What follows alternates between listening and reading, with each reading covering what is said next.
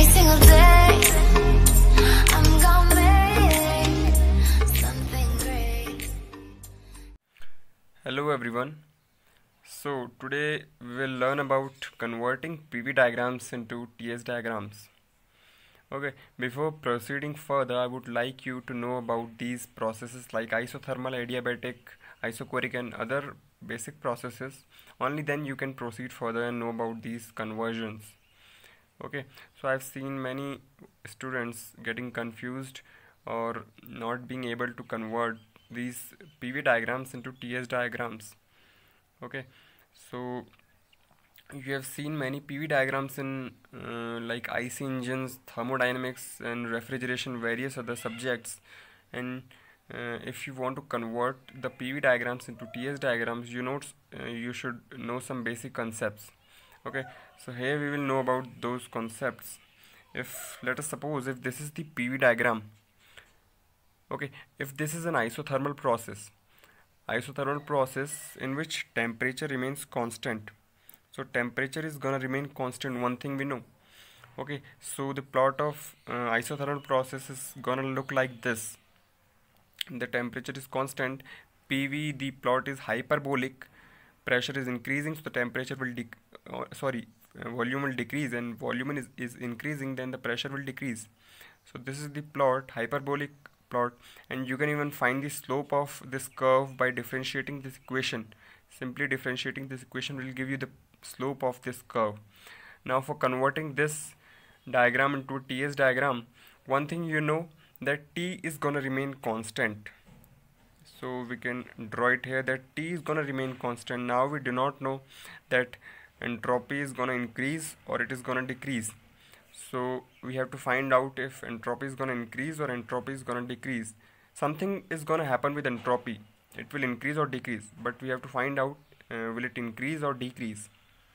Okay, so temperature is remaining constant and pressure is increasing. If the direction is like this, if the pressure is increasing, it means some work is being done on the system. Some work is being done on the system, it means the pressure of the system will increase. And according to it, the temperature should increase. But the temperature is remaining constant, it means some heat is gonna rejected by the system. Okay, if some heat is rejected from the system, only then the temperature can be kept constant. One thing we've noted from here that the heat is rejecting from the system, and you know that dq is equals to TdS, and if heat is rejecting, then the entropy will definitely decrease. It means the direction of this plot will be from here to here. So this is for isothermal process. So another process is adiabatic process. In adiabatic process, there is no heat exchange from the system. Okay, no heat exchange. Adiabatic purely means that there is no heat interaction. Not the net heat interaction is zero.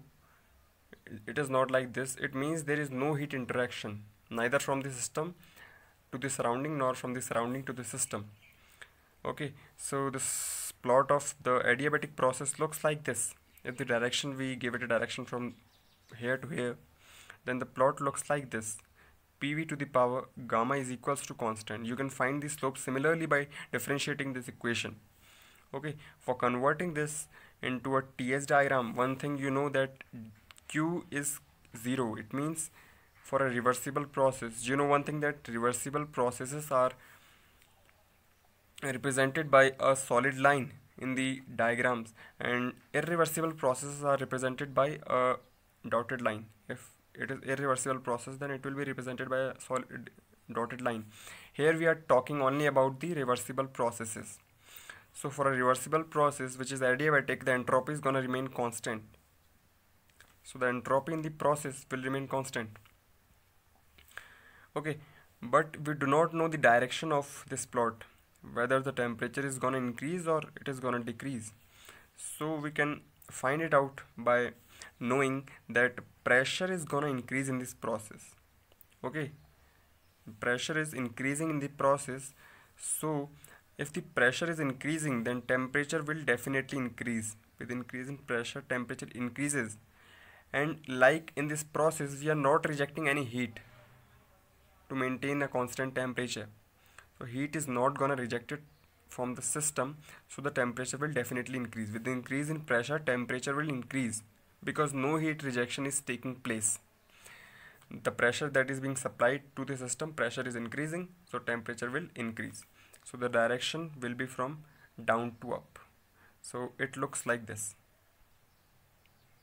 Okay, so for an isobaric process, you know one thing, that pressure remains constant in this process.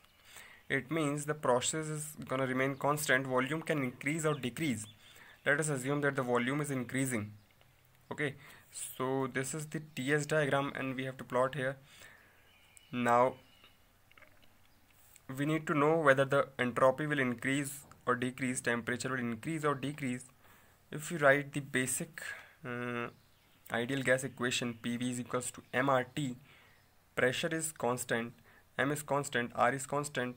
With increase in volume, temperature will definitely increase. So one thing we find out here, that the temperature is gonna increase. Now we need to find out whether the entropy will increase or decrease. Okay, so we know that dq is equals to TdS, and in this process the pressure is remaining constant. Okay, and volume is increasing. How can this happen, that the volume of the system is increasing and pressure is remaining constant? If volume is increasing, what does it mean? That the system is doing some work. Okay, if I draw a piston cylinder diagram here, volume is increasing, it means the system is doing some work, keeping its pressure constant. How can the pressure remains constant? The pressure can remain constant only when some heat is supplied to the system. Okay, or the pressure will decrease with some work done from the system. So we are supplying some heat in order to maintain a constant pressure. It means heat is added. With increase in heat, entropy will definitely increase. So temperature is increasing, entropy is increasing. So the diagram will be like this, or it may be this, or it may be this. Now we need to find out which is the correct plot. Now from the first TdS equation, what is first basic TdS equation? TdS is equals to du plus pdv. Okay, this is also a form of first law. Volume is constant. Sorry, we need to use second TdS equation here. TdS is equals to dH minus vdp. Pressure is constant here, so this will cancel out, and TdS is equals to dH is equals to Cp dt. And if we rearrange the slope, we will find the slope that dt upon ds will come out to be equals to T upon Cp.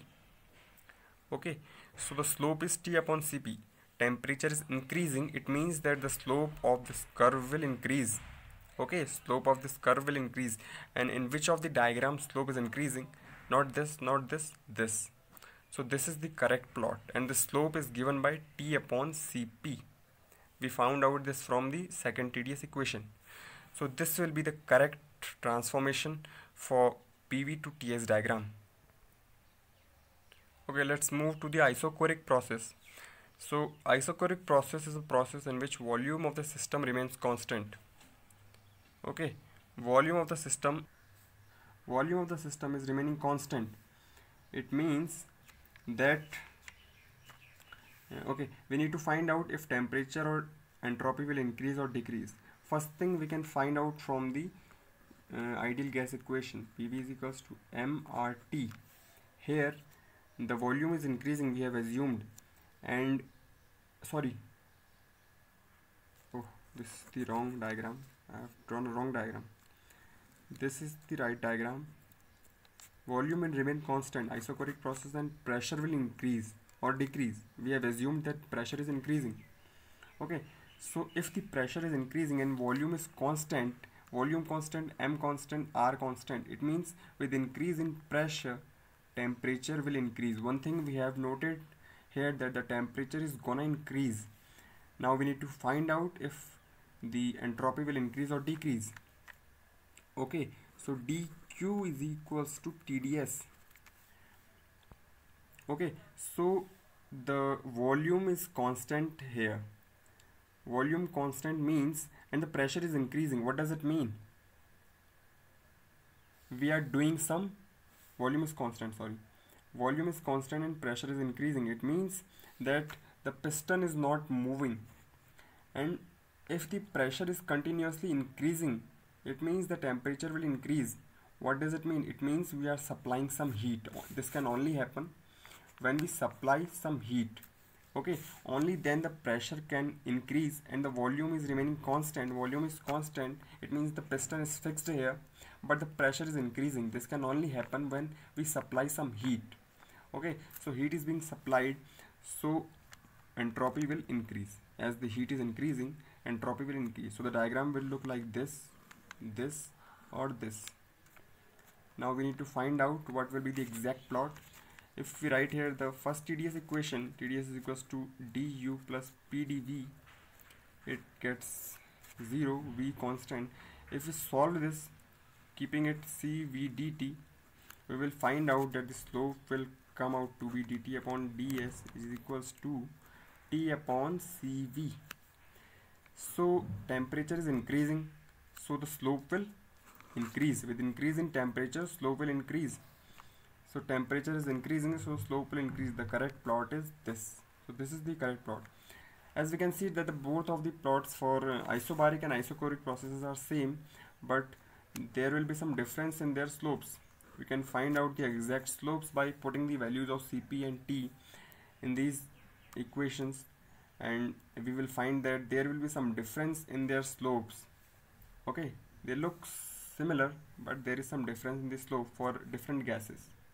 Okay, so now in our next video we will learn about the polytropic process, the concepts of polytropic process, what is a polytropic process, and how to convert a PV diagram of polytropic process into a TS diagram. Okay, so goodbye for now. Thank you.